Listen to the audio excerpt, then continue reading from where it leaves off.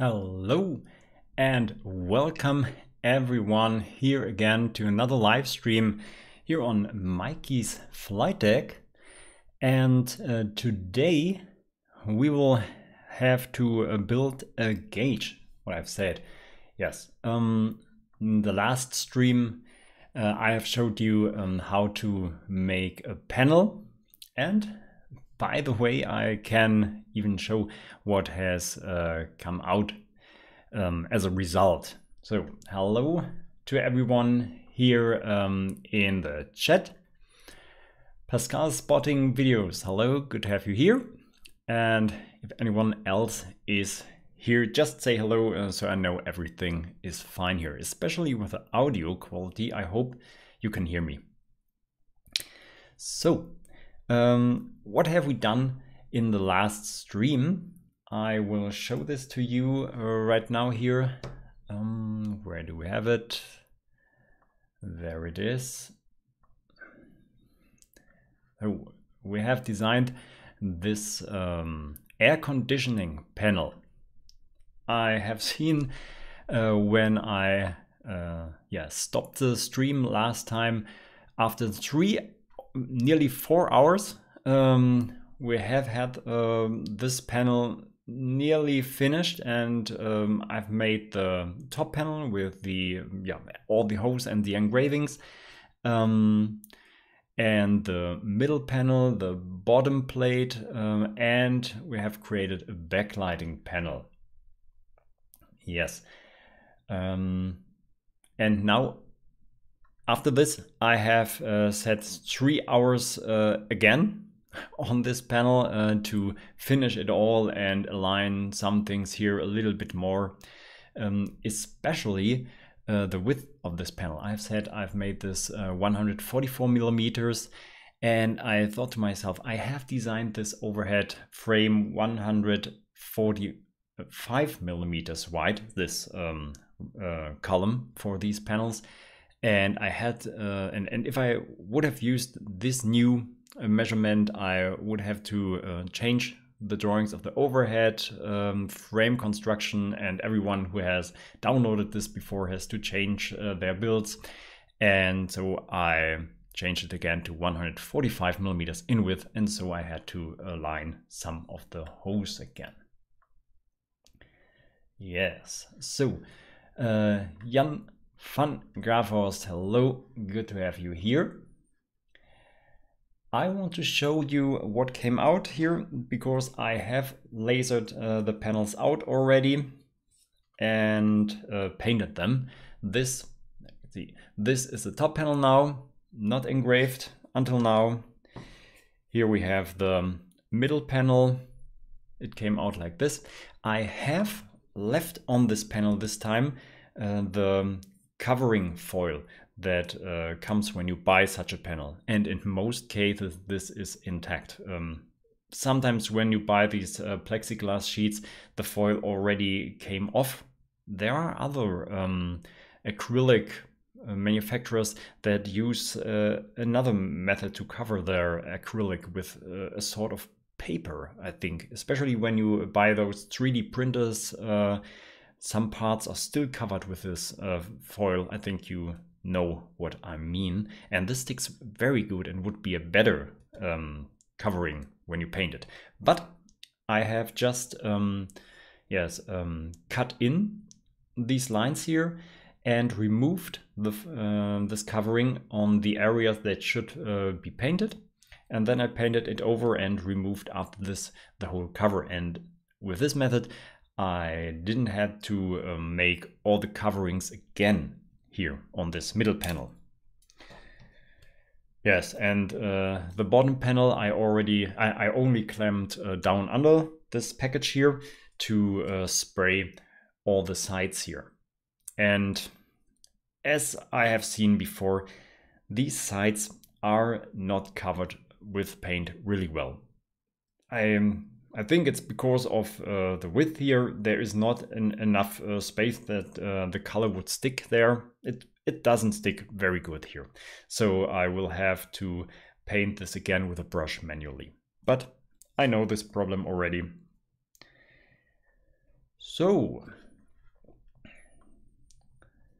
Pascal is spotting videos. Do you buy plexiglass sheets online? So, yes, by the way, when you have any questions here concerning, I think, panel making, gauge making today, then just write them down in the chat.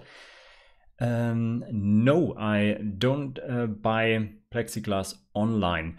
Let me explain why. I have looked out there, of course, and the prices of the plexiglass are really the same like you would have to pay when you buy this in a store that sells plexiglass, not a Home Depot. They not selling plexiglass, not my Home Depots I have here in the region.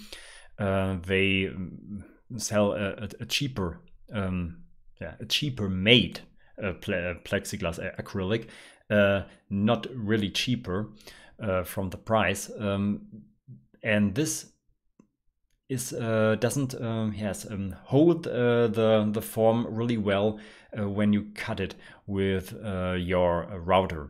It tends to melt faster than the real plexiglass. Yes, and this is bad for your engraving or cutting bits. So, but why I don't buy plexiglass online is that you not only have to pay for the material, but you also have to pay for the transport. And this is something that comes on top and really makes it very unattractive to buy it online. And so I went to a local dealer in the region, and they made a good price, especially when you buy whole sheets. I not came there and wanted to have a 30 by 50 centimeter acrylic sheet. I said I want two complete sheets of transparent plexiglass and one complete sheet of white plexiglass, and this is 2 meters by 1 meter and 20 centimeters. So enough plexiglass. And I said, you don't need to cut this much, just cut it in half, the whole length, so that I can transport it in my car. That's all. And yes, this was at the end cheaper than I would have when I would have bought this online. So, Manuel Jesus, hello. Martin Weise, hello here to the chat. And a question from Manuel Jesus. I have problems cutting plexiglass with CNC. It melts and I don't get no quality. Can you give me any advice? Yes, that's what I said before. When you have to ensure that you have plexiglass or good acrylic. I think there are two ways acrylic can be produced: extruded, and I don't know what's the word in English for this other one. Is it casted acrylic? I don't know. And I think not the extruded one. The other one is good for the engraving. I have the extruded one because it is cheaper and it works also good for me compared to this cheap acrylic from the Home Depot. So when you want to cut acrylic and not melt everything around your router bit, then you have to use a router that can cut at very low speeds. I have said this before in a live stream some weeks ago. I'm using this Cress spindle. It's not Cress, they are transformed to they are bought from another company, and is it AMG? I don't know exactly. But when you Google for Cress spindle, then you will find the actual manufacturer. And this spindle can go down to 5,000 rounds per minute. And this is a speed you should use when you cut acrylic. You have to ensure that the acrylic is really tight on your table, because when you cut at low speeds, then the vibration can increase when it is not secured very well.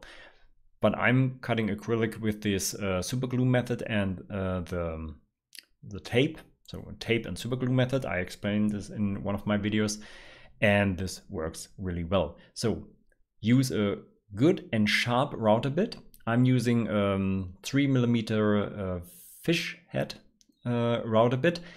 I have explained this in a live stream before. Not these router bits with this tip here, because this tip isn't really sharp and it has to use force to come into the acrylic.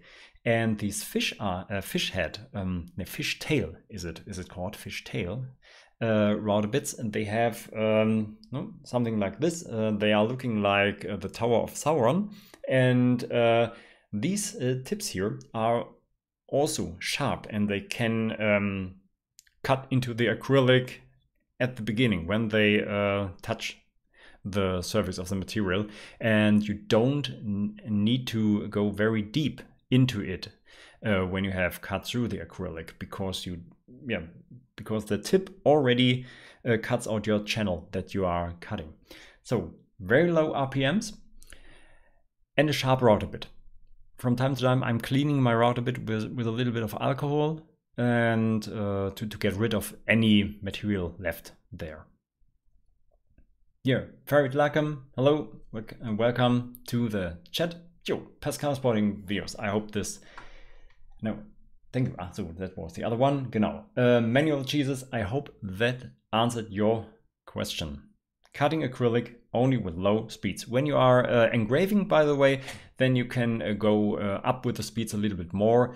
10,000, 12,000 RPMs with these V-bits. Yeah, this works. Yeah, or you have a laser, then you don't have these problems anymore. So let's come finally to the topic of this stream here now, and to what we want to do today. So I already showed this, and this is a panel we have made in the last stream, and now we are looking to the upper left region here on this panel. There has to be a gauge. I will bring this in here, and I will show you also the picture in the bottom right later, so you can follow me what I'm doing here. So yeah, this is visible here. So this is the gauge. We will make this ring. I think we already have made this ring. I've seen this there. Here, and then make a top plate, a middle plate, a bottom plate. I have laying something around here. There. A sneak preview now, just for all the visitors of this stream here. Yeah, okay. So you have seen this in the big picture here. Now I come back to the total again here. A sneak preview to all of you. This will be the content of my next video. I hope to bring this out next Sunday. This is my first dual needle gauge here I have made. And so for all of you to know this, what we will do, we will make a top plate here. This has two top plates, but I don't think we will need this here. We will design a pointer. I have already prepared such a pointer, but I think I will show this to you how I made mine here. So the middle plate, which is just to hold the backlighting here, and a bottom plate. In this case, it holds two servo motors. This is only a single needle gauge, and we will only install one servo motor. Yes, between here are the gears we will make, and there are also holes in all of these plates here to let through and hold the shaft where this needle here sits on. Yes, in this case, by the way, and I hope I will, I think I will do this in this gauge too, I have brought the gears to the inside of the gauge. In my first single needle gauge, I have installed the servo motors the other way around so that the gear came out here at the bottom side.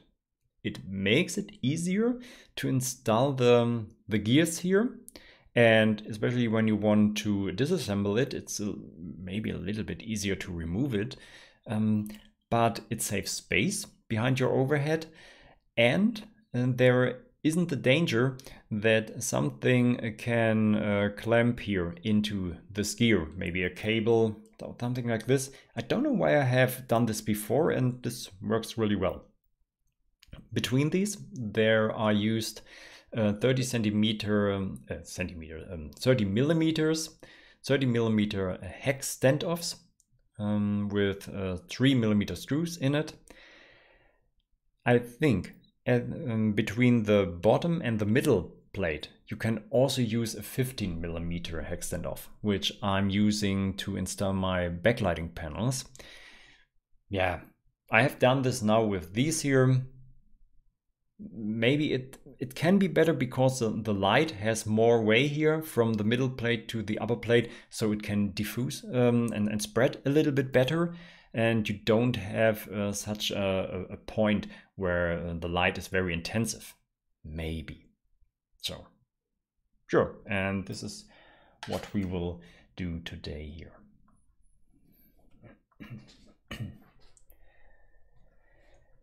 So, yeah, let's get rid of this here. I will do it, place it in my side screen, and then give you the panel picture so that you can follow me. I think we can get rid of all these other stuff here. Can we? Yes, we can. Then I can scale it a little bit bigger for you. Ah, wonderful. Okay, like this.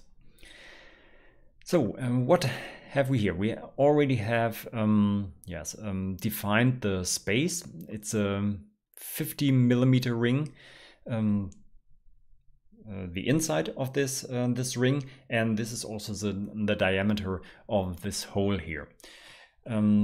Yeah, is this important for this gauge?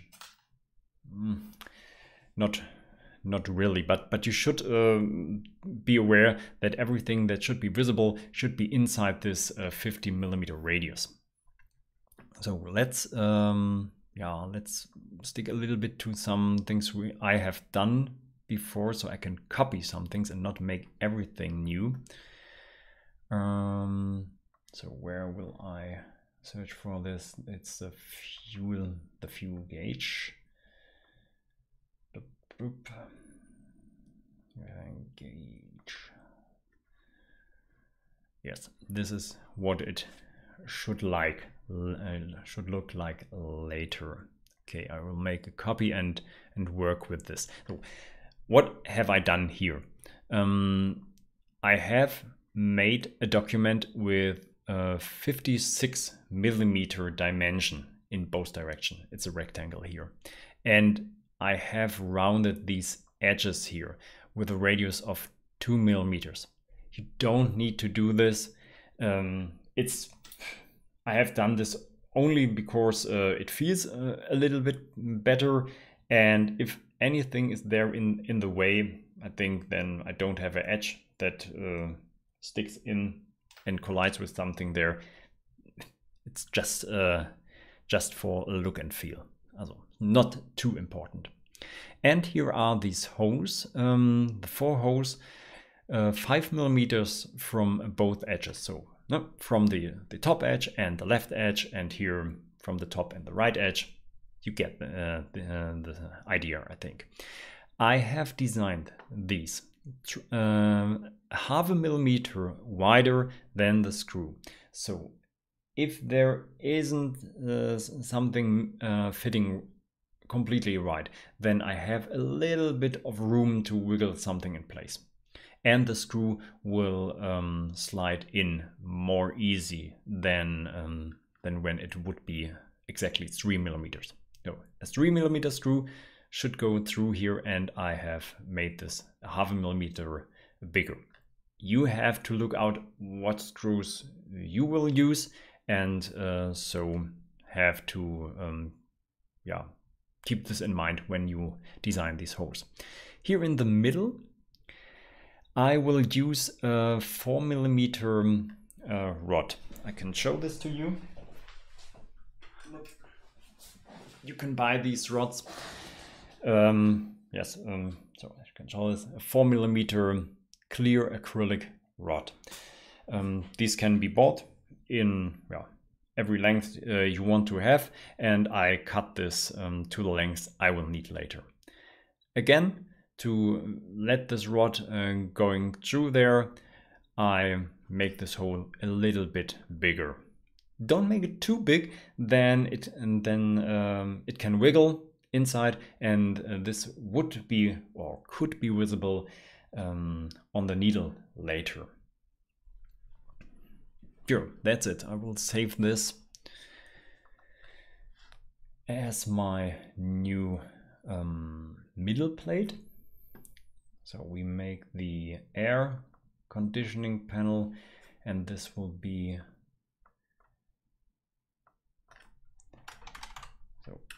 just for you to show you how I name these files. Air cont panel gauge and middle for the middle plate. So well, saved. And we have the middle plate. Should we start now? Yeah, we should start now with this with the top plate. So I make a copy of this, and I will call this top.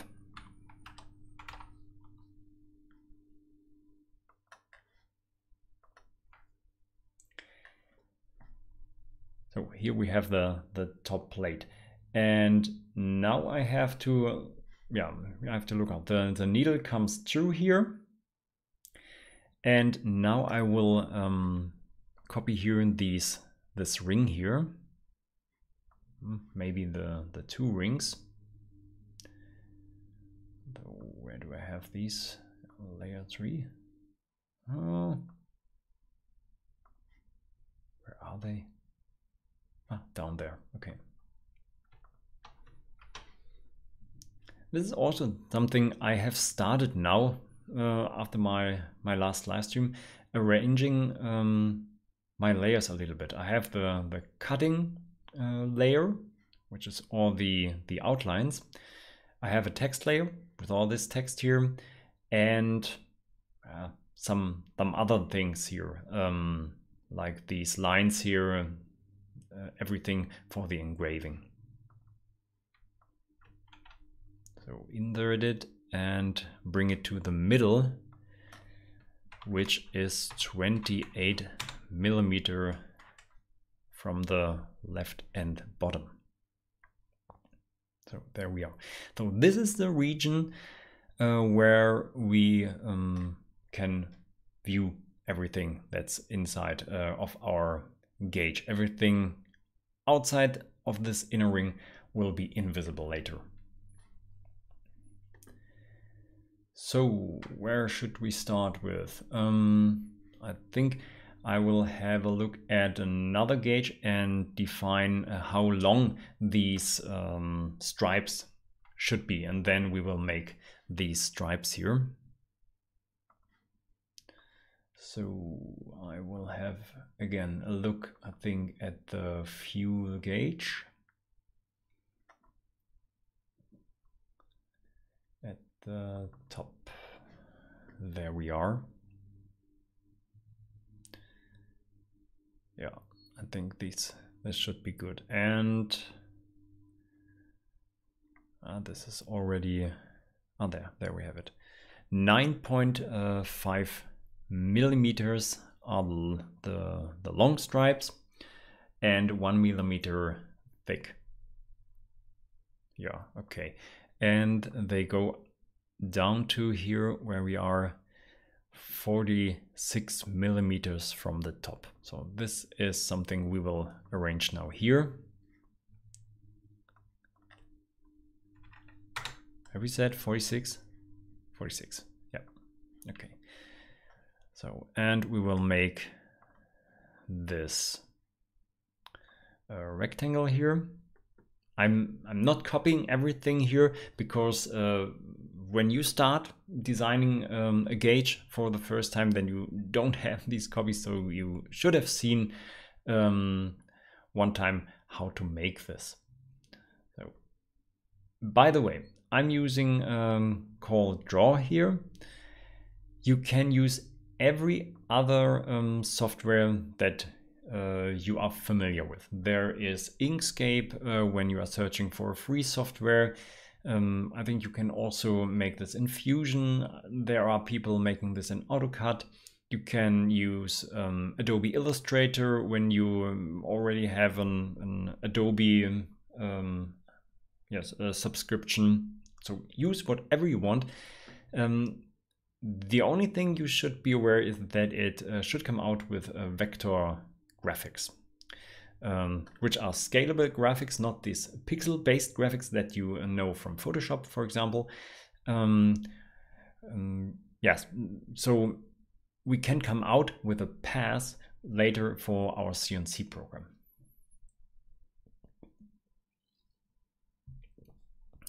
Yo. So 1 millimeter I've set in width, there it is, 9.5 in the height. And now let's move the lower edge to 46. I have said move the lower edge. Sometimes it's not taking my inserts. So, and align it to the middle. So there it is, where it should be later. I don't need to fill this because the filling is done later during the engraving. You can do this to get a sense of how it will look like later. So I can paint this background black and fill these white, but this doesn't give me any advantage at this point here. So, and I see already when you look at the gauge here that this stripe here isn't aligned in the middle. It's a little bit out to the left or right. It depends on where you want to start. So let's estimate where this should be. So I bring in this panel a little bit bigger here to explain what I'm thinking about now. Yeah, that's big. So here in the middle, straight down, there is no big line. It's left or right. But this here, this big lines here, I think they look to me like they are exactly on the 90 degrees position. And so we can estimate where the other ones can be. Are this... Sure. What are these? It's not 30 degrees. With 30 degrees, the 60 would be up here. It is a little bit less. I think in some programs we could draw now a line here. Can we make this? This would be something I have never done before. Let's try this. Take a screenshot and where we are, and can I insert this here? No, I can't. Can I insert something like this? Does anyone know? Can I insert a screenshot here? I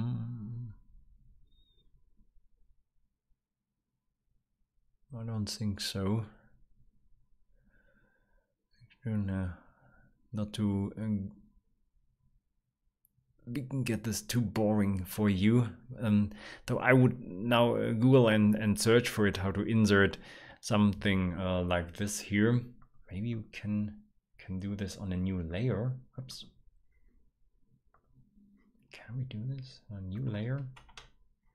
Not. No, we can't. Can we import something?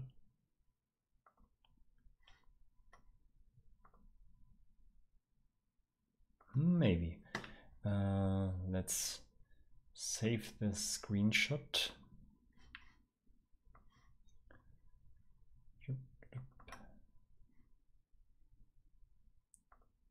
So saved and try a last try.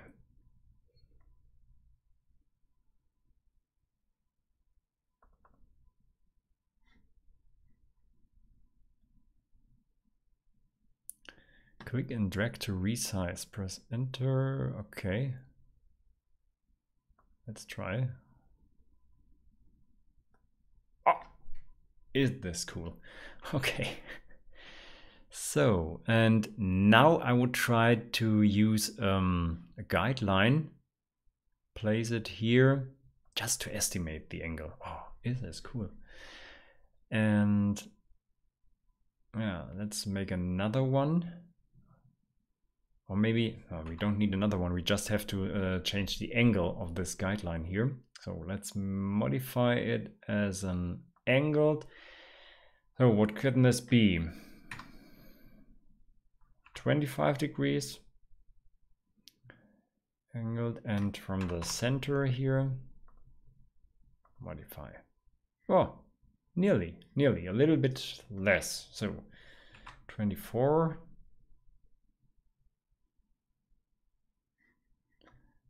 Have to set this guideline to the middle. So,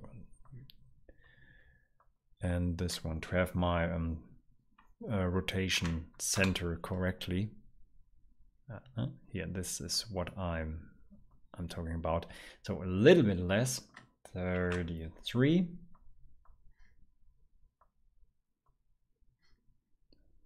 Uh, 22.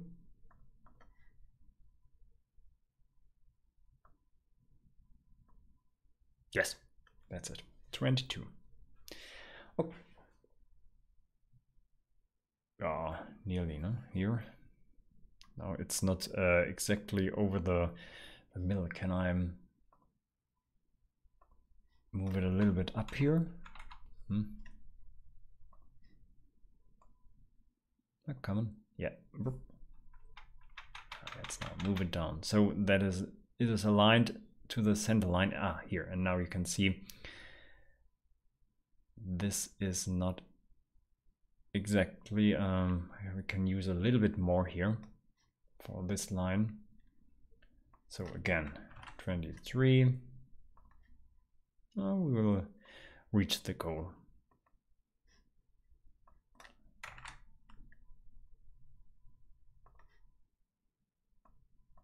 Good. What have I done? 24.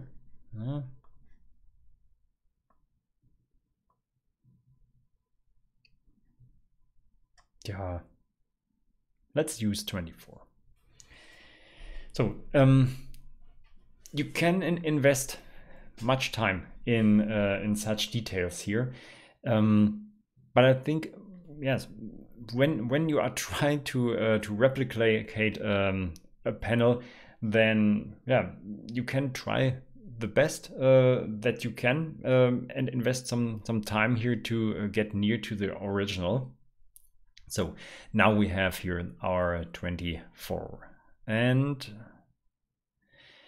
yes, now we have to align the first one, and I think I will start here with a 100 line. So this would be 90 degrees minus 24 right here. So minus 24 on 66 degrees. Well, let's try this. Get rid of this. So let's have a look. Where can we reach this angle? So 24, yeah, minus 24, no? Right. Yeah, there it is. There should be the 100 later. So let's try and rotate this. Go to the rotation mode, and the rotation center, yeah, should be placed here in the middle. Yeah, now it's in the middle. And can I just insert? No, not here. Here. Ah, okay. So what is this? 90, 66. Plus 114. So minus this. Yeah, there it is.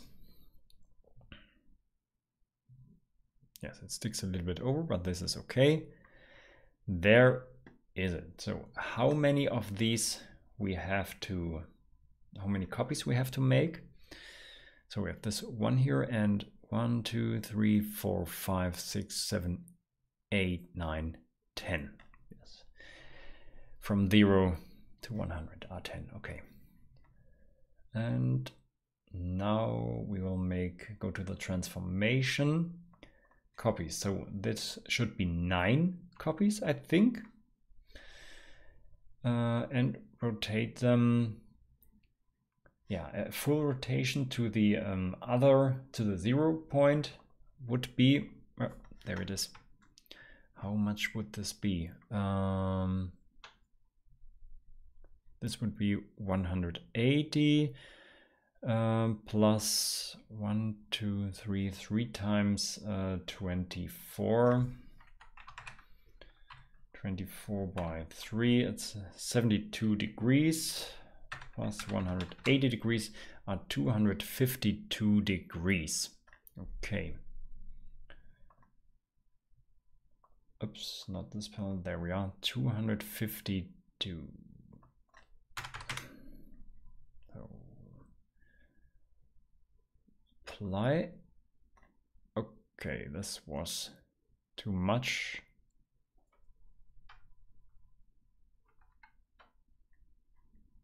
But why? I have said 9 copies. Are these 10 copies?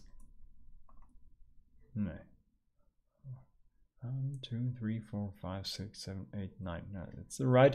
But the okay. But the degrees are not the okay. These are less. Okay, let's try. 19. Okay, 10 copies is right.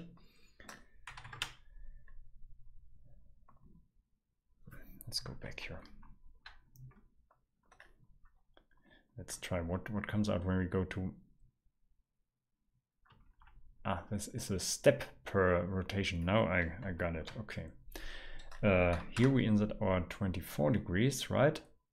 Ah, and there we are with what it should look like. It's not completely here the how it should like in the original, I think. Let's have a look at the original. This looks to me like the yes, the center line should be right between these two here. Though I think it should be a little bit more than 24. 24.5. Let's try. No. Okay.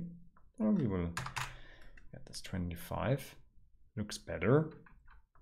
And now we're estimating it again. This looks not as good. I think 25 was the best.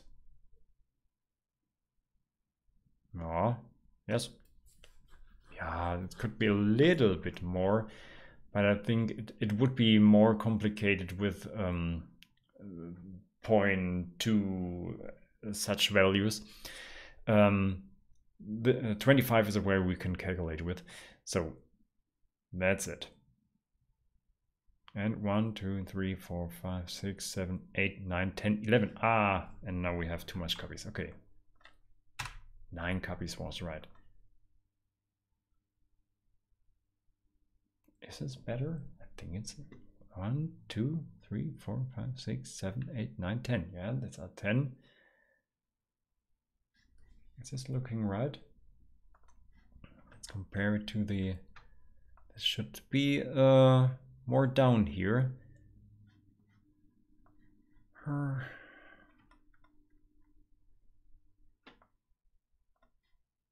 This is right. This looks right. Everything looks right here. Ah, it's a copy. 1, 2, 3, 4, 5, 6, 7, 8, 9, 10, 11. Ah, okay, that's a mistake I'm making. You should have said this to me. It's not only to look today for you, you can help me. So, back 10 copies. Jesus. Okay. Now, I think it's looking better. Right, let's stay with this. And save. Air conditioning panel gauge top, save. Always save your work. Nothing is more painful than a computer crash and 1 hour of work is lost.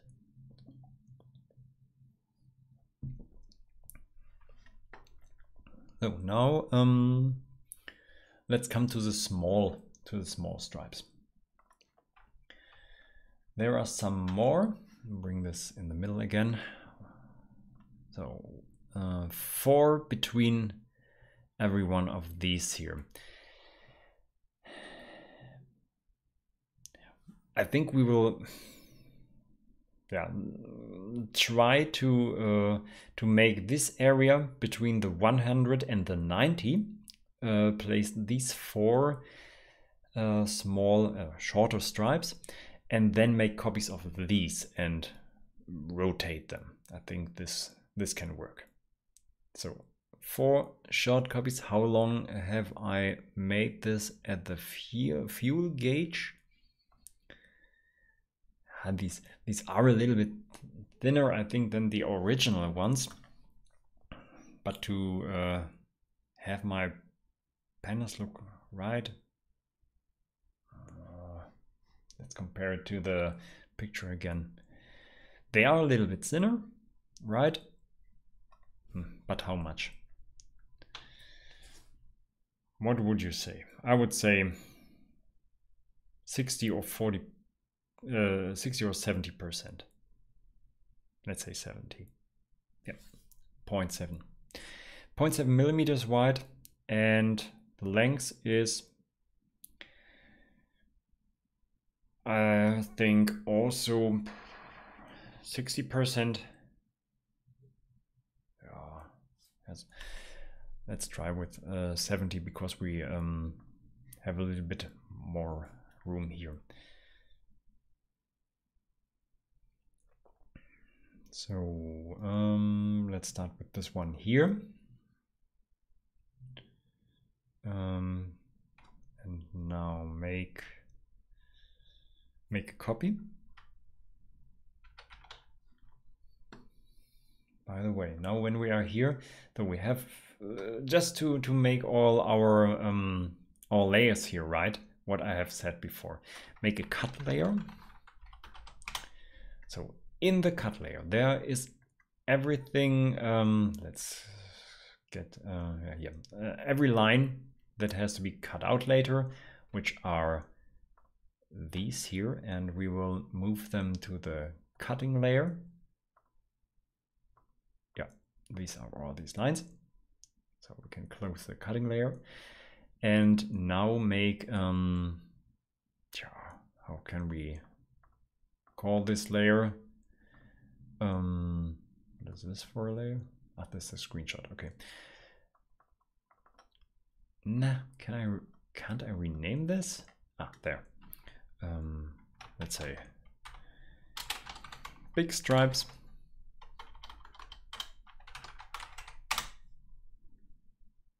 And now we'll make another layer, small stripes.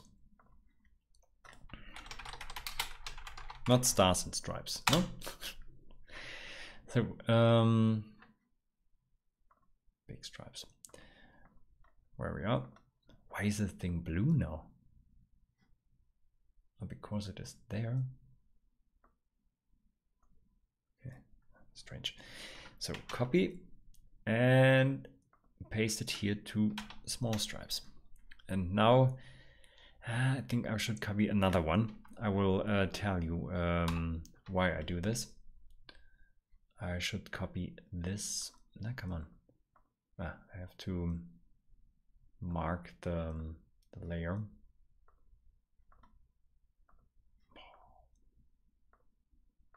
There. Copy and paste it. So why have I copied this and not this one here? It's because I want to scale it down. Scale it down. And this is already what I said. Why has this a height of 1.1? Okay, because it is angled. Yeah, okay. We have to draw a new one, so I can explain this. This thing is angled, and yeah, extremely explained. You can see this on this one here. So the width is when we do this with a guideline. Now, come on, from here, this corner here, to this corner here. That's the width, and not the width inside of this form here. And so when I scale this down, I would get a completely different result here. And so it's better to start with a new one. So get rid of this and just draw a clean new one. Small stripe. Again, the outline is a hairline. The width of 9.5, right? 0.5, and the width I have set 0.7, a little bit smaller. How does it look?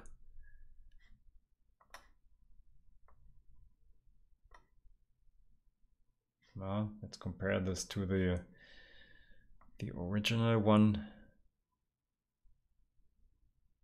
I think we can use 60,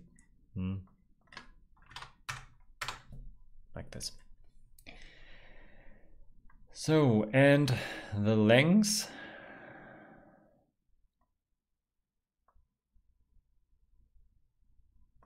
something like this.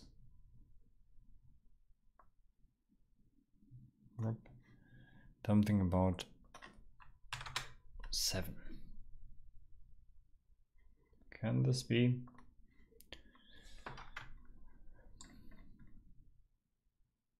Oh, here, there it is. Yeah, this looks right. So 7 millimeters long. So I placed this in the middle, 28, there it is. And the left side there is not 46 millimeters. Where let's look at the fuel gauge. We're at the top of this one here. The top is 55.5 from the bottom by, so just 0.5 millimeter from the top. Okay, 0.5 millimeter. So we have 56 in general, so 55.5 from to the right. There. Okay. Now we have to rotate this. Come on, where's my mouse here? Let's rotate this down. Day rights 50 to 60. What do you mean 50 to 60? From the scale, yeah, right now. Yes, I have chosen now 60 there this looks right, I think. And now we have to rotate it. I have already moved it. This is dangerous. Yeah, there it is. Oh. Okay, yeah, everything looks right. So, and now rotate it finally.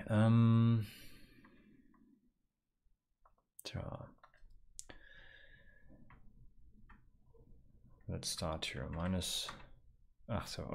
Okay. My fault. The rotation center has to be in the middle, of course. So it is in the middle. So this is the position of the big one, and now we have to go up a little bit. So not a little bit less. Can I just say minus 24? No, that's so minus 20. Oh, looks good. 4 degrees less. Maybe we can calculate this. We have 25. Is this 25? Yeah, 25 degrees between these here, and we have to how many spaces? So 1, 2, 3, 4, 5 and 5 degrees. Can this be? Maybe. But we have started here at minus 24, no, right? Minus 24. And now 5 degrees on top. There we are. Let's make a copy. Add another 5 degrees. The rotation center is wrong. No, it's right. Another 5. Can this come out good? Copy, just to test it. Another 5. Yeah, I think this is what we are looking out here. So 5 degrees. Yeah, I think we can try to take this already as a group. We will arrange these here as a group. So right click and group objects. And now make our rotation trick with these here. How many copies?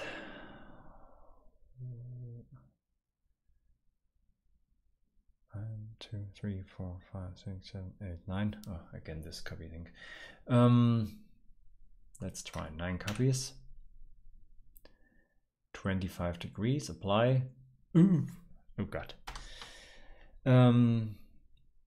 Again, the rotation center is here, 28 by 28. Wow, yeah, that's it. This is what we are looking for. Okay, cool.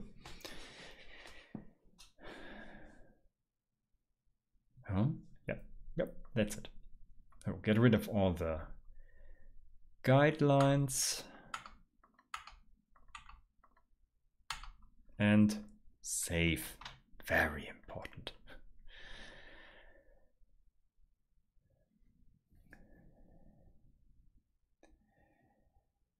So, Manuel Jesus, why don't you put the background image and copy the position of each brand? I'm really careful. I have used the background image to estimate these positions here. But sometimes when you use this image, it can be photographed from a little angle maybe, and then yeah, some views can yeah, how can I say this, can trick you, betray you, something like this. I don't know what the word I could use. And then you can draw something from a wrong angle. So I'm very careful. I'm using the image as a reference, but I'm not sticking 100% to it. And I think we came out with something that works for us. And I have shown this. I don't know how many of you were here in the last live stream where we have made the panel. I have showed this to you, that sometimes the panel makers are using different fonts even. And this has confused me a lot. I can show this again to you. Yeah, maybe here, this a perfect example here. At the pneumatic panel, look at the 4 of this panel here. Yeah, you see the 4. It's a closed form. And now we're looking over here to the panel we are doing now, to this 4, a completely different one. The 2 here, you can see this rounded body of the 2. I think we don't find this here at this panel. Yeah, it's a straight line up here. Also not straight, it's 45 degrees, something like this, but straighter than the other one. And this is something you should be aware. And I have decided that I don't stick to these fonts. I'm using one font for the whole panel, if I can. I have until I haven't found this real font. I have used another one. Futura, for example, is a good font to start with. But I'm using. I can show this name here to you. Text. Where is text? Just yeah, here we have here. Do we have already text? Come on, let's show this. Text property. Here, this is the name of the font, MS 3355, and now carefully 8, not 9. I have named my with the ending 9 because I have modified this. We can make an excursion to this thing I have modified.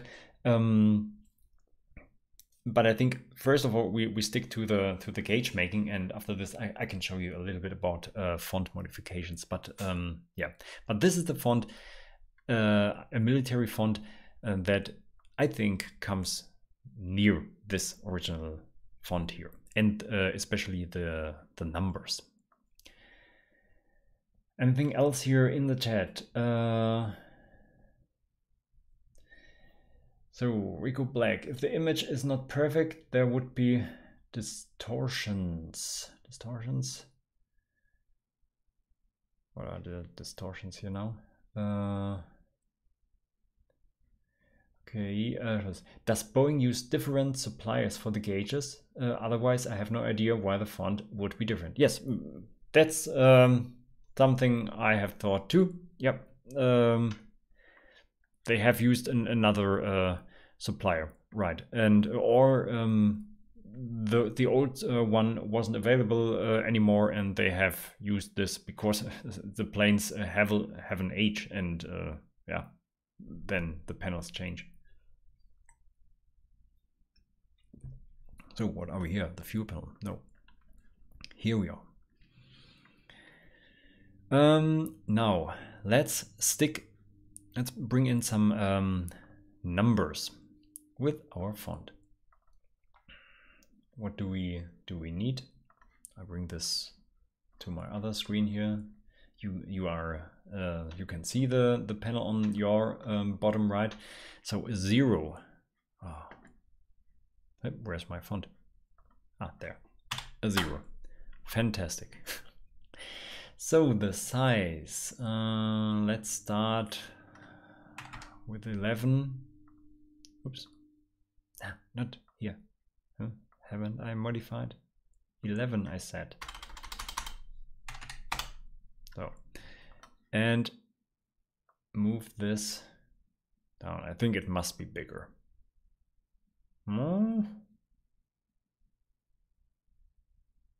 not really. We can try something and fill these rectangles. Maybe we can see this better then. Object property. Let's make a fill color black. So the font, yeah, it needs an outline. It must be a little bit bigger here, a contour. There, off. I'm using a contour of 0.06 millimeters. Apply. To the outside. To the outside. Apply. Yeah, that's it. Better. It can be a little bigger. What have I used at the fuel panel?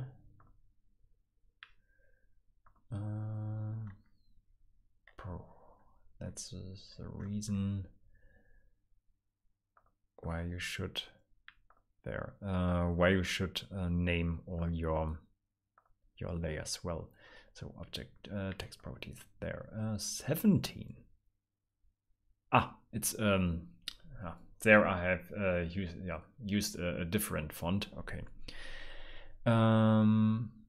Let's look at another panel. The last panel I have made, the pneumatics panel. There I should have used this other font. Where is it? Gauge top. There.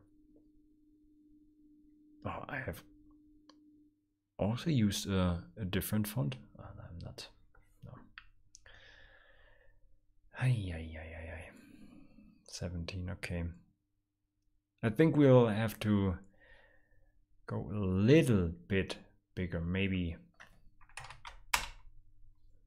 Let's try and start with 12. We go back. The distortion was an answer for manual. Cheers. Okay. Yep. Okay. All right. Next, what do we have? 20. 20. Let's copy this. Did we copy? Yeah. Well, no, we didn't copy. Copy and paste. There. And modify it. I said modify it. There. 20. And it seems like the contour isn't copied. So again, apply. Is it? No, the contour isn't in there. There it is. Why didn't it show it before? 12 points looks good. Yes, that's. I think this too. 12 point looks good. So what have we next? Yeah, 40, 60, 80, 100. Okay. And don't get lazy. New layer here. Let's call it text. And move our text in there. And after this, I can show you again this cool trick to export these fonts for your CNC. That has cost me days. So where it is, and the 40.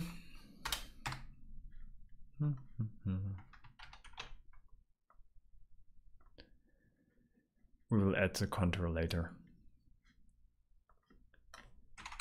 60.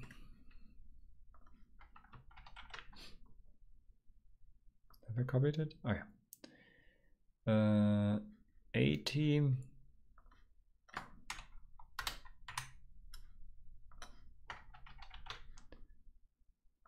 And finally 100.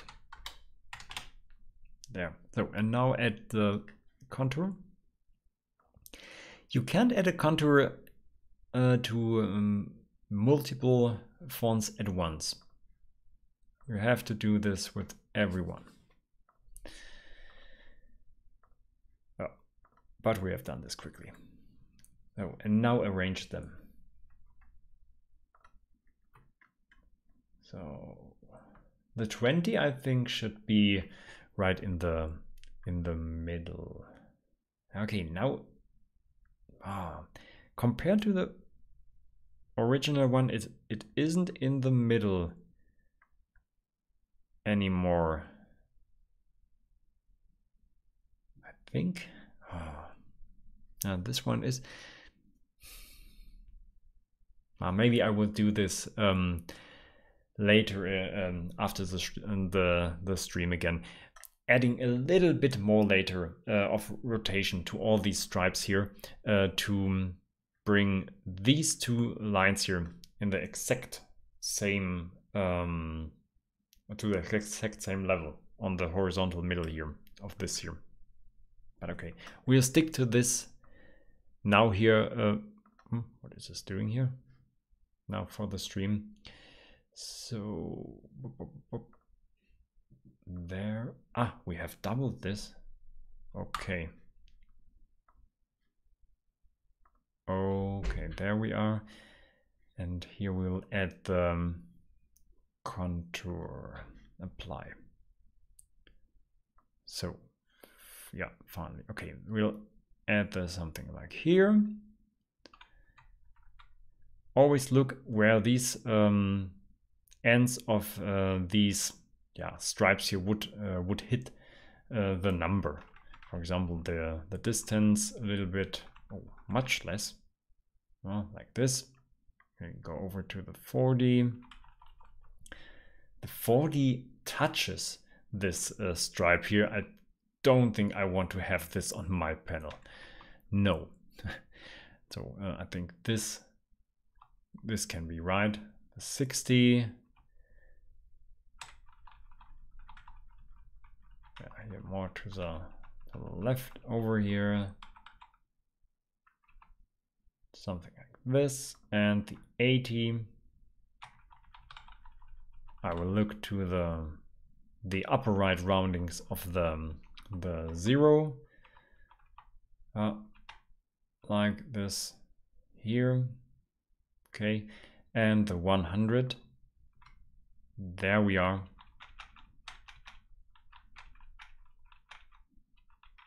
So, like this here. Now, you have to look out on what tools you are using. Now I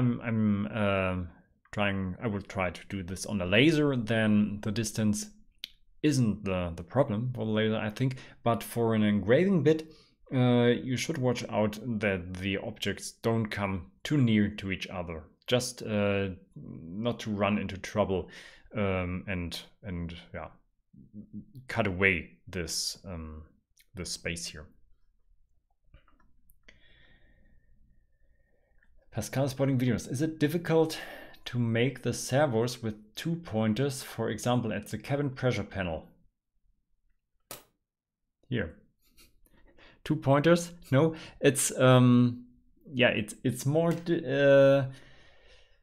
difficult than a single one. Yes, but once you have the idea and know how to make this, then you can calculate this into your panel. I can say something about making it with 2 needles when we come here.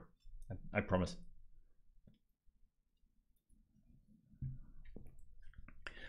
Yeah, but I think it's already finished. Or are we missing something?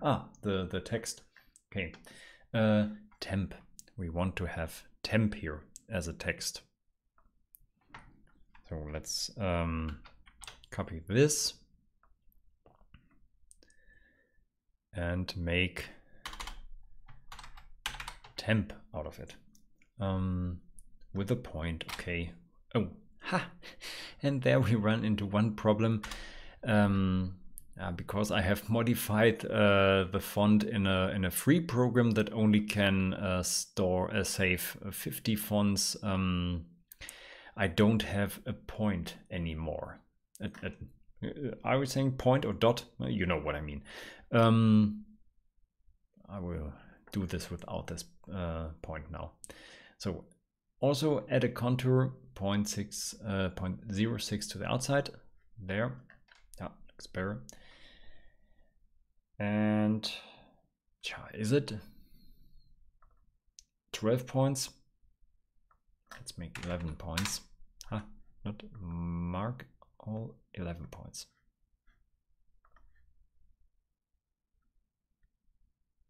When we compare it, I think 11 point is here for text is better. So, and it will be placed here. Where should it? How should this look when it's placed in the middle? 28. Ooh, no, this doesn't look right. Okay, so back to the little bit more to the right. And the height. Well, looks. Yeah, it's a little bit. I think it's also a little bit different. Let's look at some details here. I bring over this picture. Let's bring over this picture here. Yeah, you can see this. And I bring it down here. There, we can compare it. The temp. I think compared to the 40, it's good. But when you look at the 60, it isn't. The 60 begins here above the middle of the M and the P.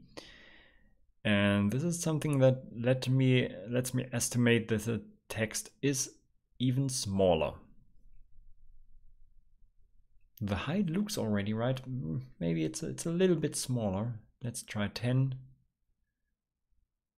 It doesn't bring very much here. But I don't think I can make it as small so that the the M and the P middle is underneath the 60. Maybe the 6 is a little bit yes, more over here to the 0. Can try something like this. It's not so important. We don't have to be too accurate. So we can bring them a little bit more together, like this. Bring them over here.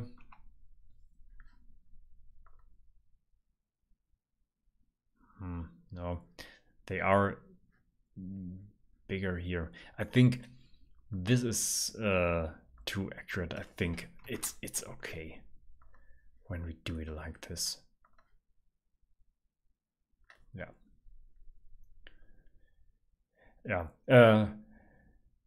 Right. When I do the rotation, I think it will get more worse, maybe, because this stripe here will come to the left then, I think.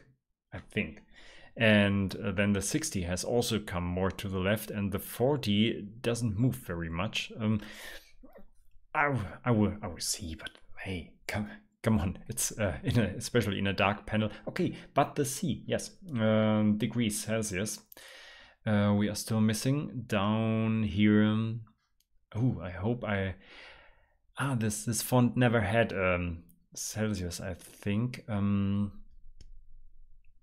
This can be tricky. Let's copy this here. Insert it, bring it down, make a C out of it. So here we have the big C, but I don't think we have the circle. No, every other thing is the A. Okay, we will make this circle from another font. Here. Oh, which font I have used here? Futura. Yeah. Okay. So we will add this in front. Futura, where we have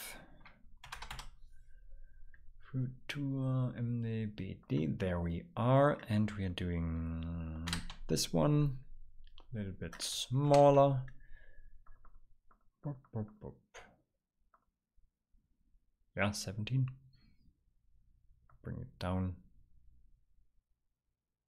a little bit smaller, huh? And yeah, smaller, okay. And the contour, I think to both. Or even more.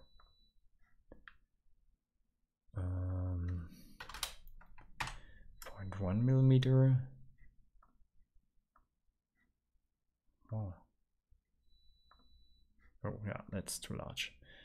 0.2. Nothing changes. The outside. Ah, that's better. Yeah, that's too much. 0.6. Oof. Ah, 0.06. What am I doing? 0.06. Ah, better. Can even, yeah, so you can read it later better. Okay. It should be a little bit more up here, level to the 0. Mark these two and bring them up. And a little bit smaller. No, not really. But it has to get this contour. Boof, there it is. Perfect.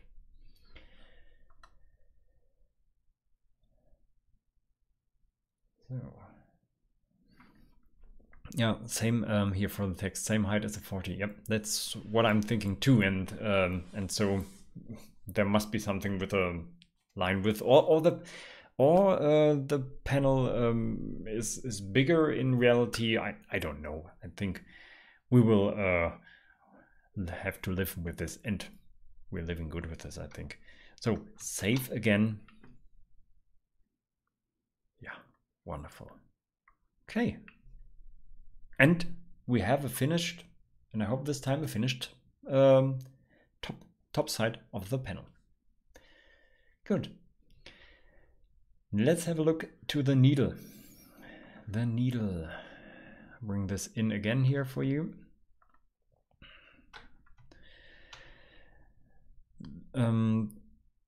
How do I construct this needle? You have, I hope you have seen the video of my first single needle gauge of the fuel panel I have made. There I'm showing exactly how I have cut out the needle and how it is mounted. I will explain this in the total. You use this 4mm rod, and on top there will be the needle glued on, and inside the middle of the needle you make an engraving. I made, I think, a 0.4, 0.5mm deep engraving on my CNC. A circle 4.1 millimeters in diameter, and so my rod or the shaft here fits inside this engraving and is glued to this. Yeah, and this is everything how the needle is mounted here, just on top of it. And on a laser it is a little bit more complicated, because you don't have a clear defined engraving depth. You have to control this by using the power of the laser, and but you haven't the ability to say, I want this engraving be exactly 0.4 millimeters deep. This is what you can only do on a CNC router.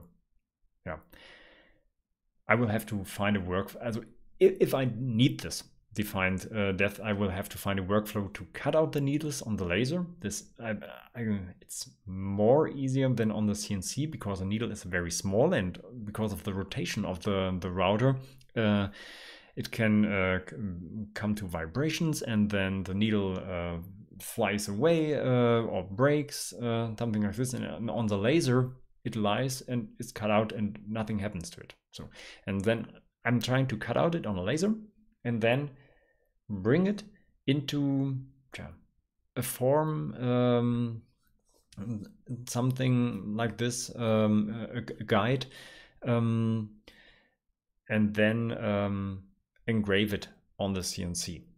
I will try something like this. But now we will continue planning this needle. So we will have a circle, I think 11 millimeters. I have made this in size, and then we need this white needle, which is part of this whole needle here. And we see this top of the needle goes nearly up to the end of these lines here. Yeah, so it fills nearly the whole inside radius of our circle. Don't make this too long because it would collide with the circle. We will leave a little bit space here. So let's start with the needle on a new layer, I think. We should do this. Needle.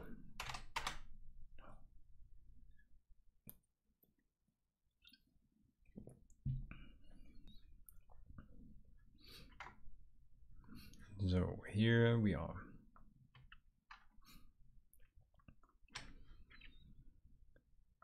Object properties. There. Again, a hairline.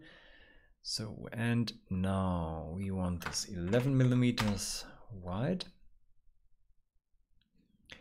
And now to, when you don't know exactly how this needle should be made, how the tip is formed, I have used, again, guidelines. I love guidelines. When I used SketchUp, for example, a 3D modeling tool, I came first in contact with these guidelines, and this helped me model a lot. So I love guidelines. Angled. Let's start with a 10 degrees tip. I think this can be right, a 10 degrees tip. So every half of the needle is 5 degrees. So 5 degrees. Modify. That was not what I expected. 85, I think it should be. Modify. Yeah, this is what I'm looking for. So let's make another guideline exactly to the middle, 28, and define a point where the needle should end. Just to be safe, something like here. So we have a little bit space inside. How much is this? 53, and this is 51. We should 2 millimeter space. I want to have here 51. So there the needle should end. So we have 2 millimeter space here to the ring or the end of the gauge. So so we can get rid of this guideline here, and now take this guideline, and if it would snap there, my snap settings, 2 guidelines. Pump. And now let's snap it here in this intersection. So we have the left side. And now copy this. Okay, there it is. And now modify it to 95 degrees. So the other way around, You can also mirror it if you want to. Oh, and here. And I think compared to the original, oops, where is my original? There. This is looking good. So get rid of this middle guideline here. Get rid of all these stripes for a moment and the text, and focus on this needle here. Yes, now we draw this line, 2-point line, there, the intersection, and here, please here again hairline. I should have made my preferences to hairline. I always use hairline because this is the only thing, and even a little bit smaller, which is transferred later to your CNC program. So it doesn't matter if your text is big or something like this. It isn't transferred like you are seeing it. But we will come to this topic a little bit later. So now combine these here to one single curve. This can be ready, or already I will try to draw this right here, cut it, and come on. So like this, and here you can see when you have a gap like this, then the two lines are not connected to each other here, not completely, and this can be a problem for a CNC controlling program. So just grab this, hold this over, it snaps, and here you can see this is a right connected corner. I think this is a problem, or something that you can see in every vector-based program. I've seen this in Illustrator too. So here we have our needle. So you don't need a laser to cut this out. I have cut out my first needle on my CNC router with a rotating 3mm bit, and then yeah, you won't come out with sharp corners here. It will be a little bit round, but this doesn't matter. The needle tip comes out sharp, and this is again the dangerous part of cutting out the needle on a CNC router, because this can break really easy. You should bring enough pressure on the needle during the cutting. I make this with the end of a brush, and a small brush, no, not a big brush, and press it a little bit down while the router bit is driving around, and so it is hold on the sacrificial layer. So we have this text, small stripes, big stripes. Yeah, the layer that we don't need. Oh, there we have our needle. Finished top panel. Okay, so now we have made a middle panel, we have our top panel, the engraving is prepared, the needle is prepared. Now let's come to the gears, and yeah.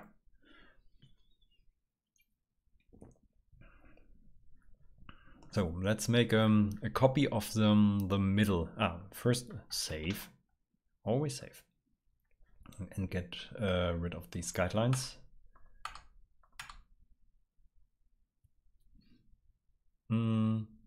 Before we come to this, I think I should talk a little bit. I have said this in my last stream, but I can. It's also important here. What I have said, the size of the letters isn't always the appearance that comes out on your CNC. For example, this here, the P. Let's switch to another view, the wireframe. We have added a contour. This is a small contour. It's not super much important, but I can see the difference on my panel when I'm not adding this contour, and so I think it is important to have this here. So when are you now export it as a DXF file for your CNC program? Then only the original outline of the text, which is the inner line here, is exported, not the outline, and then the text will come out smaller. I wasn't aware of this fact all this time, and I haven't noticed it because the angled engraving bit I'm using, I think because of the engraving depth of 0.2 millimeters I have used, made this engraving a little bit bigger, and so the font came out right as I wanted it to have. And now when I switched over to laser engraving, the font came out exactly as a CNC program tells the laser to route it out. Yeah, and so yeah, it didn't look as my previous fonts. And how to export this this outline here took me really a weekend or longer. I will show this to you here in the object manager. Where's my text? There. You can see there is this contour underneath the text. And now we can split these by right-clicking and say here, break contour group apart. So now it's split into the original text, which is the inner line, and the contour, which is the outer line. And when I now, when I now hide this original text, then you don't see anything in this wireframe view. Okay, you have to believe it to me. Then this inner, because we are not dealing with the right one. There is the text. Okay, my fault. Again, who knows it again? Break contour group apart and hide it. There. Okay, then the inner original text contour text outline disappears, and you only leave with you are left with this outer line.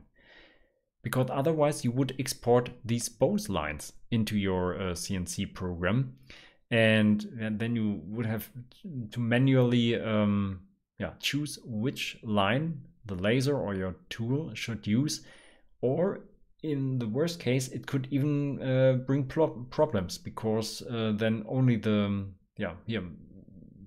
inner room is filled, for example. So this is the method I'm now using to export my DXF files right for the tools.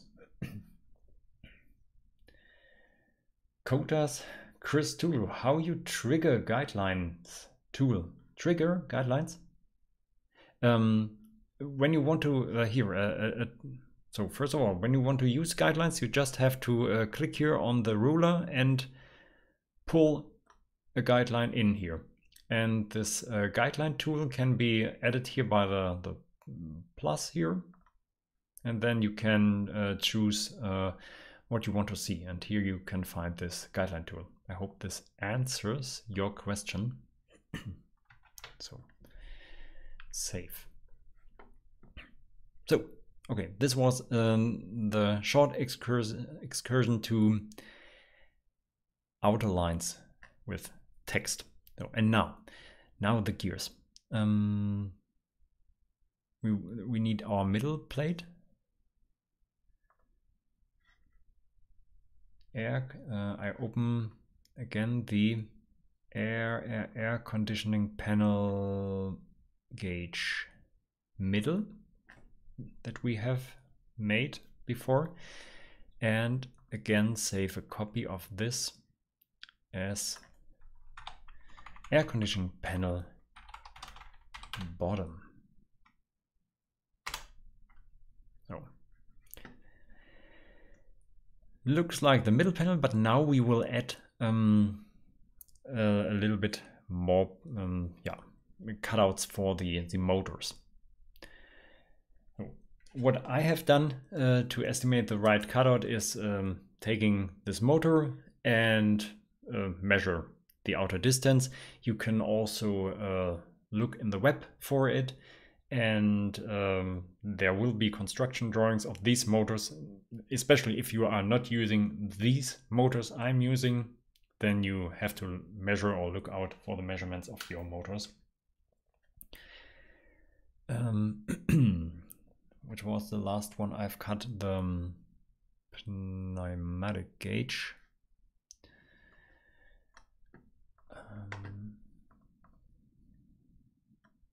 Pneumatic gauge bottom.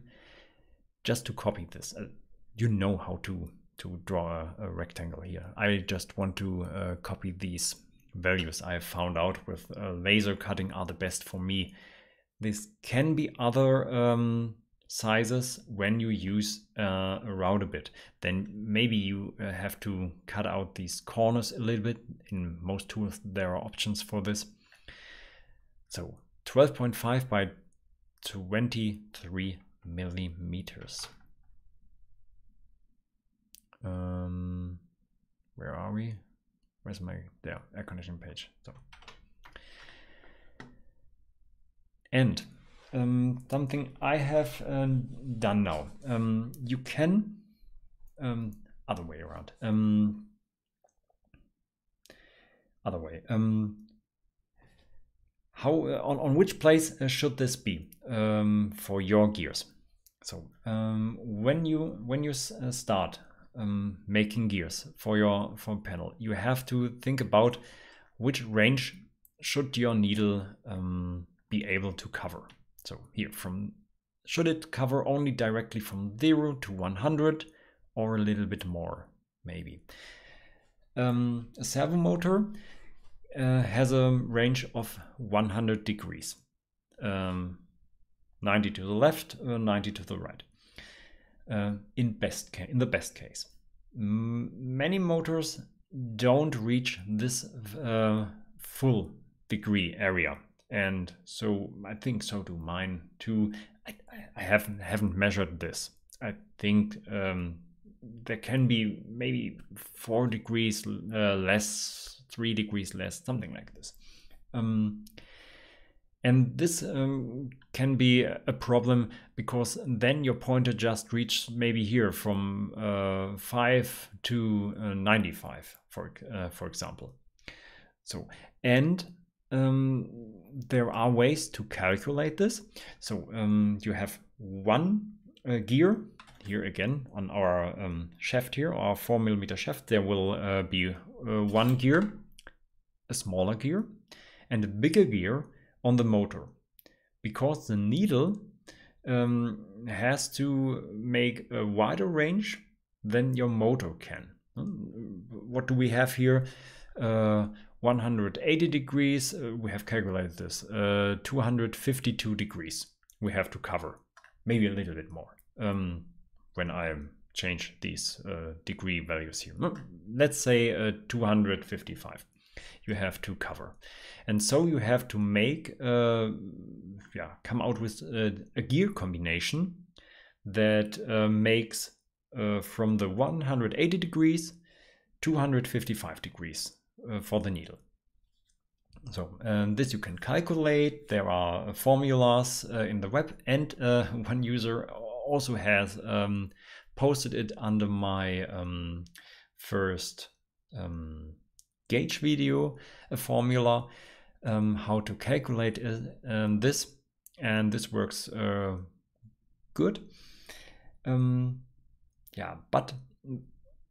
But there's always the fear a little bit then that something can go wrong.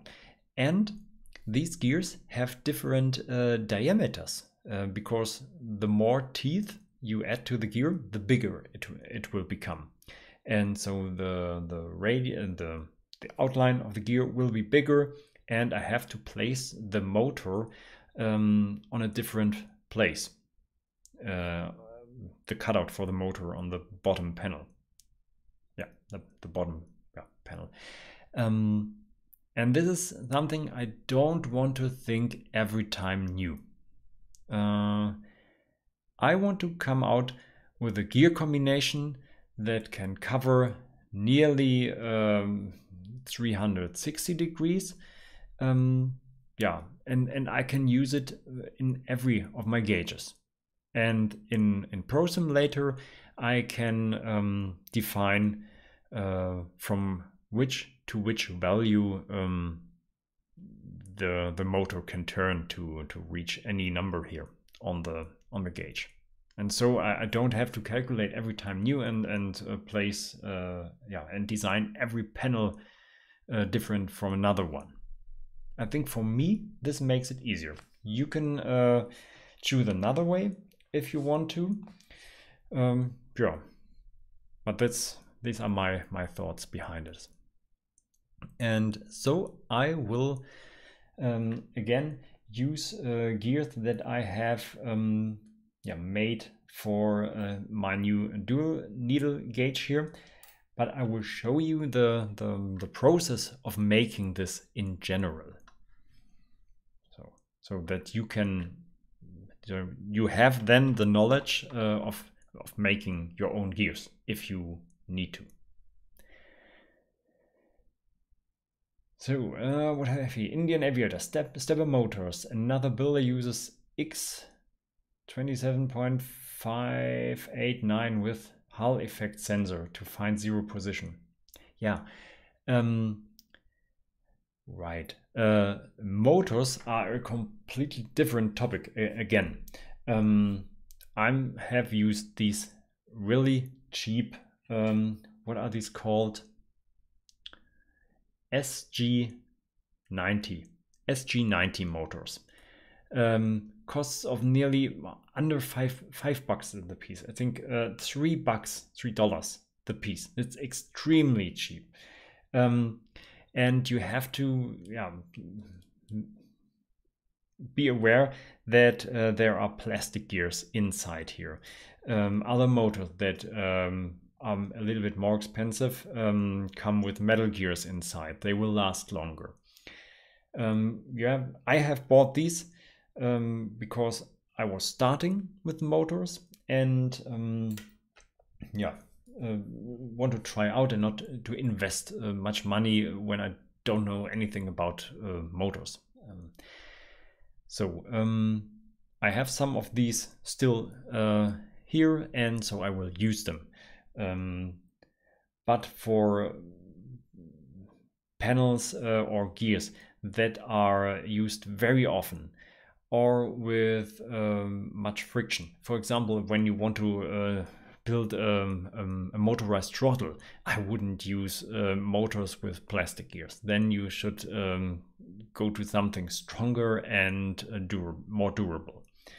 Here, some even use, I think these are these X27 motors, are these stepper motors. This is a servo motor. You can also use stepper motors. Then you can come clearer to defined position. And what the aviator said here, you can come with a defined zero position, or it can see in what position it is.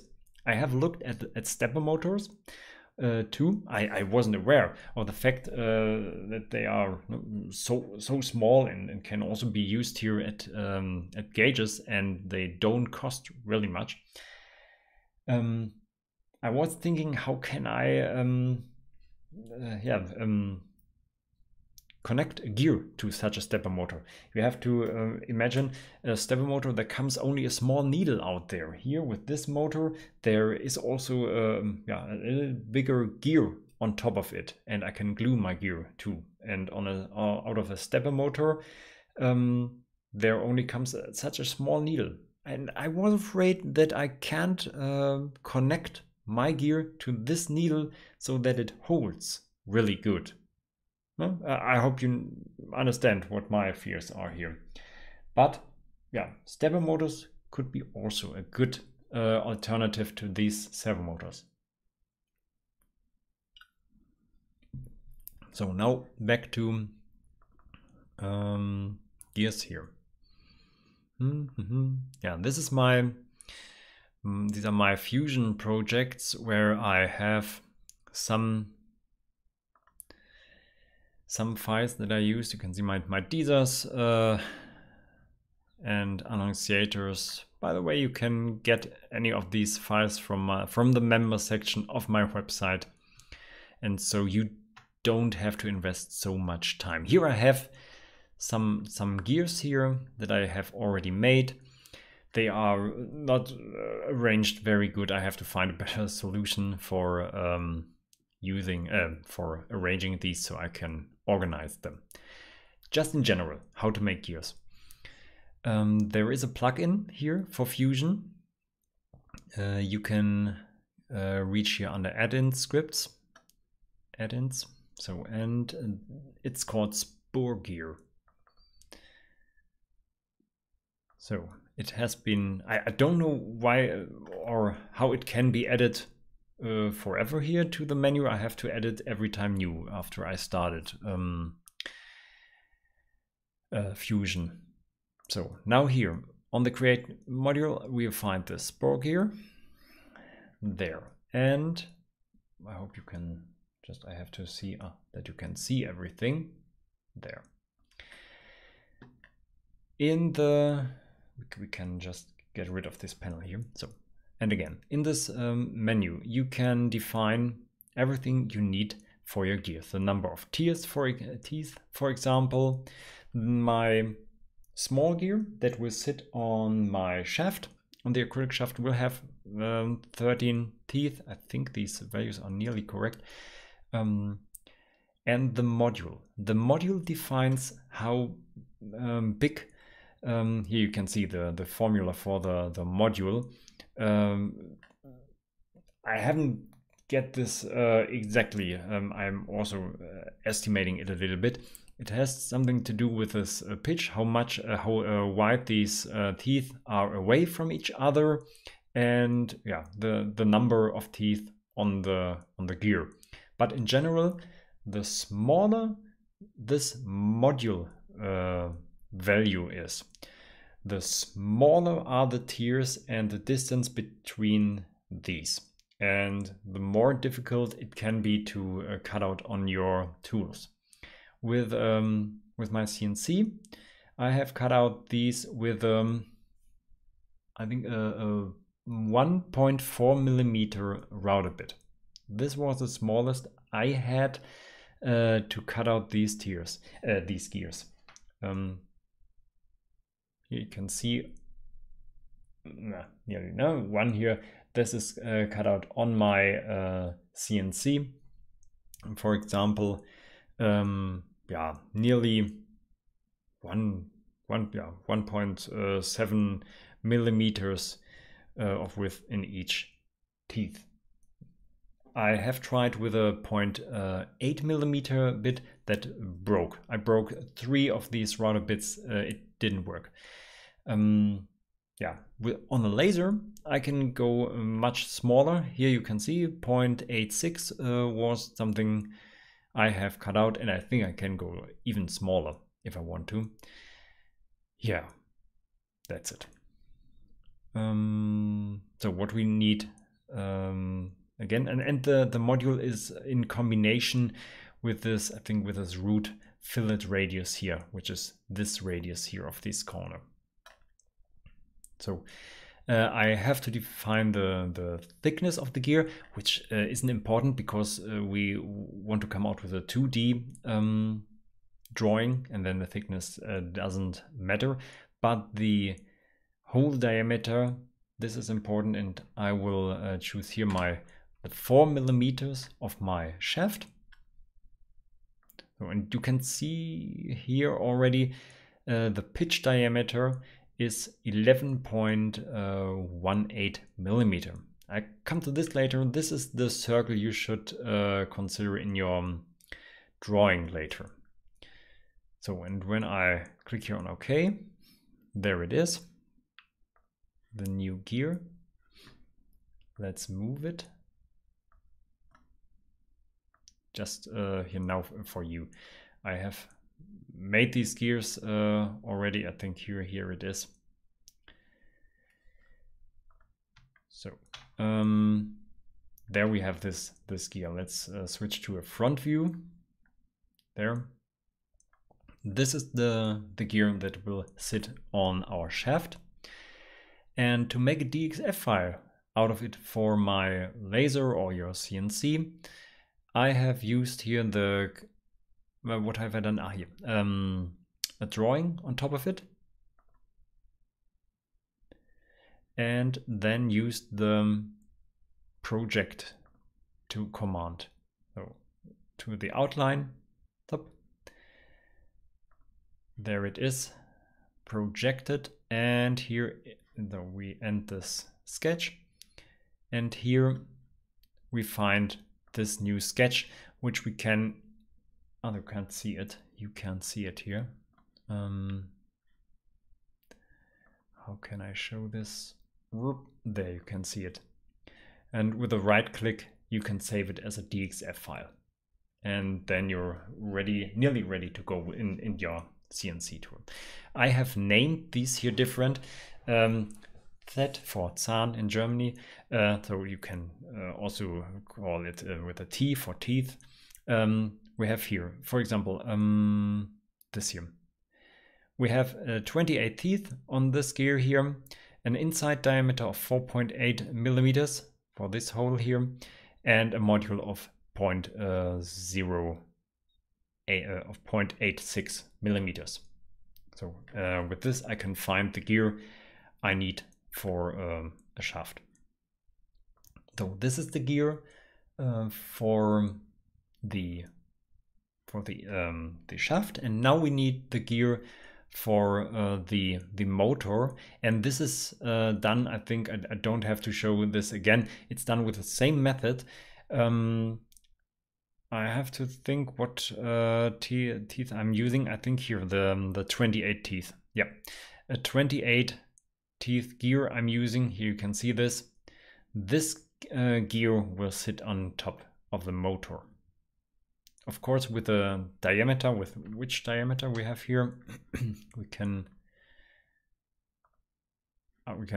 also see this here, 4.8 millimeters diameter for the motor. But this you have to design for what you need for your motor. Yeah, by the way, Motor Indian Aviator has left a message. Yeah, it's just $1.6 each, and they are cheap too. Stepper motors, the X27, yes. Yeah, I think I have looked out of this stepper motor. Yeah, when you want to use stepper motors, this is exactly the thing you can use. You will have to find another solution for mounting it into your gauge. Then you need another cutout. Yeah, but then you are ready to go. And by the way, here you can see this circle here around this gear. This is the pitch diameter, and we can also measure it. 24.8. So let's just for me to copy, let me write down these numbers. Very old on paper. Okay, 11.18 is the pitch diameter of the small gear, and here we have 24.08 millimeter for the big gear on the motor. And this is the region where the two tiers grab into each other, and this is so you can get the distance of the two gears to each other. So back to our core draw. We have the cutout for the motor.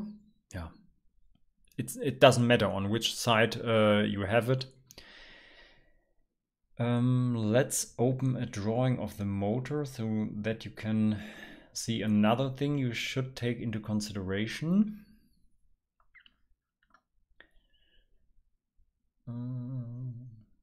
Where we have it.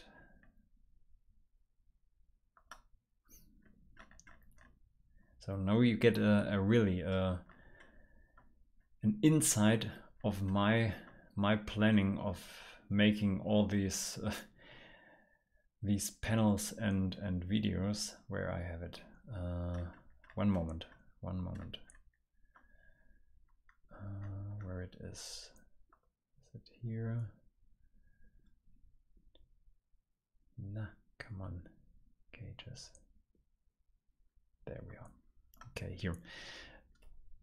On my home server, I have here my notes, and when I go out to through the internet, and I'm seeing something, oh, this can be interesting for a future project, or not for now, but I have to plan for the future. And when I think, oh, in 4 years this can be interesting, then I save it here for me, and so I have a big collection made here.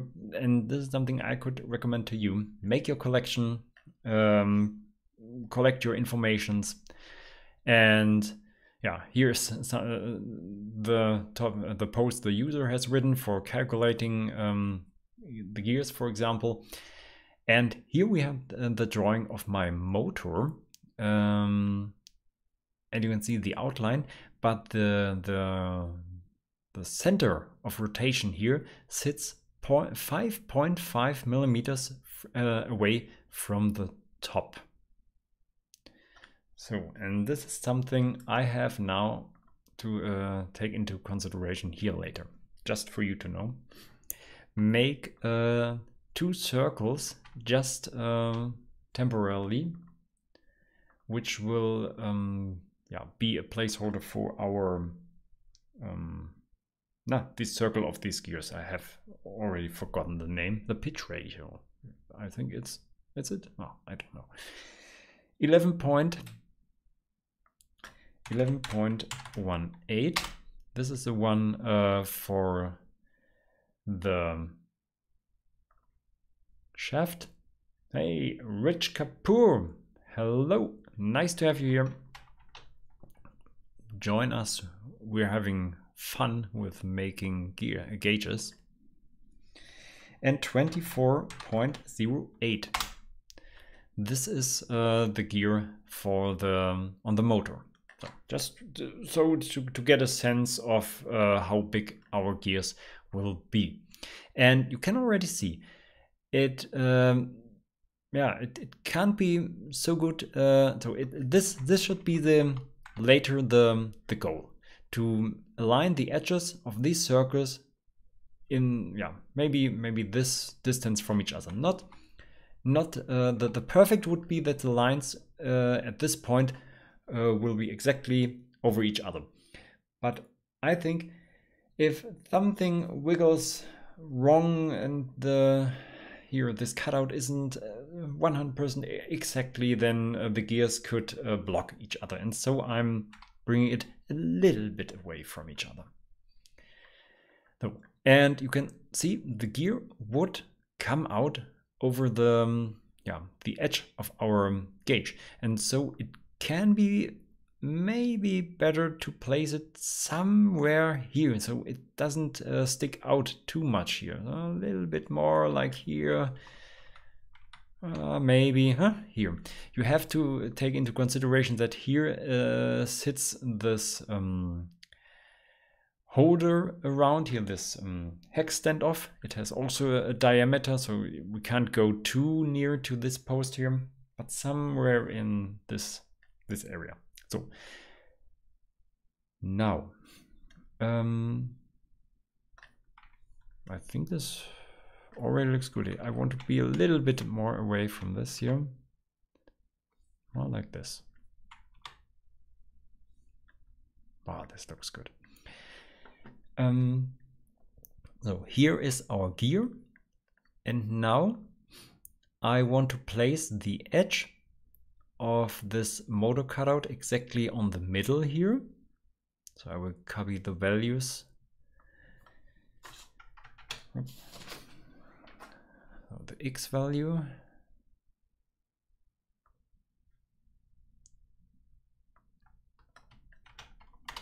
There it is. And the Y value. Here we have to switch to the upper corner for the, nah, come on. So. And now I have shown you again here this 5.5 millimeter offset we have to keep in mind now. So the cutout has to move up by 5.5 millimeters. There. And that's it. That's it already. Now we have the cutout for the shaft. Is it right, by the way? We have to look out. Yes, 4.5 millimeters. I think with the laser I will make this a little bit smaller now. 4.2.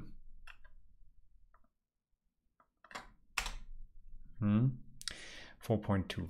When you when I have cut out this on my CNC router, then 4.5 was good. It could be a little bit less. Yeah, but it should not be so small that you only can get your shaft hard force through it. Then it won't turn very well. Yeah, but that's it already. Believe it or not, we have now yeah, made the gears. We have defined where the shaft should go. And something we will need. I will show this in big here to you. And to go. Good night. Good night, Indian aviator. Don't forget to look the last thing I will make now later offline. Good night. So I will switch over to the total and show this very in detail to you. I hope you can see this. Up here.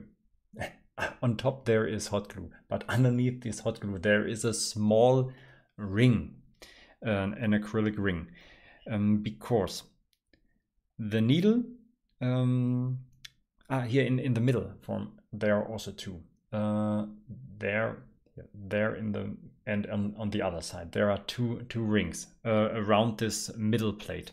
And what are these two rings doing? To prevent the needle from sliding out of the gauge. No, it hangs here like this on the overhead, and to prevent it from falling out, I will place one ring underneath this middle plate here and secure it with hot glue so it can't fall out. And to prevent it from falling too much down, I will place the other ring here on top of this middle plate here. And so it is clamped around this middle plate here.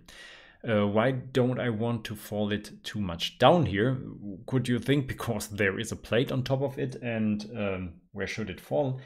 Yes, it shouldn't scratch on the surface of our top plate, because we have invested time and to paint and engrave it, and when the needle would turn and scratch on this top, then the color would be away, maybe.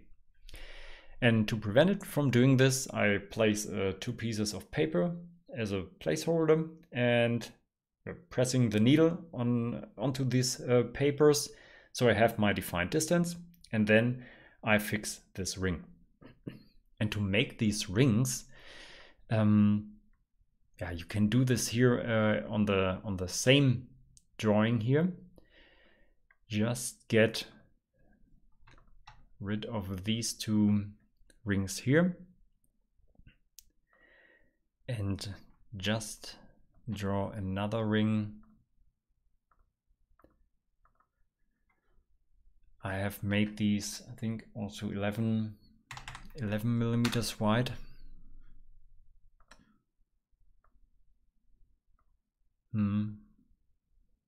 Maybe. And yeah, and that's it already. You can use this outer ring here and this inner ring, and you can see what comes out is a ring that you can use on your CNC to cut out this ring as a holder for your shaft. Oh, you haven't seen this. Whoopala, my fault. Excuse me. Here, you have it. You should say something to me when I'm not showing you. Here, again. Here's the ring, and here's the inner ring. And so we come out with an acrylic ring around the middle shaft. You will cut out 2 of these, and yeah, and now you can use it as a holder. Manual chooses paper to minimize friction. I pull out the paper after I've done it. I don't leave the paper underneath the needle. I use the 2 papers just to use the thickness of the 2 papers as a distance holder for the needle to the top panel where it lies. So there is a little bit space between the needle and the top plate of the gauge. Just a space holder. You can use anything you want. A filler gauge, for example, will also do the job, but it's made from metal and it could already damage your top plate. So I'm using paper.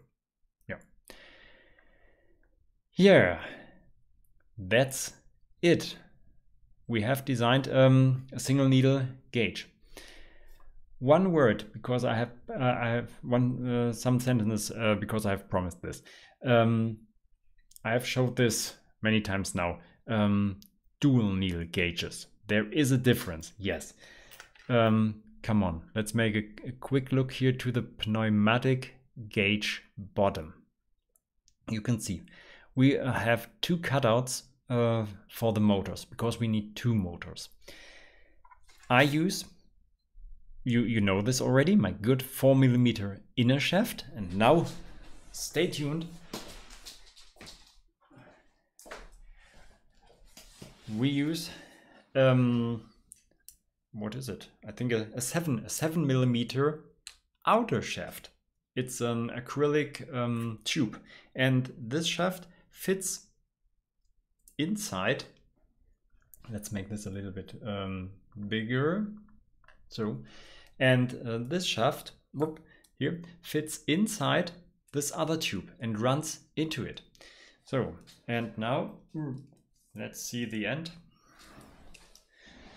So there you can see on the outer shaft there runs the 1 needle, and on top of the inner shaft, like we have designed our other needle here, runs the needle above the other one.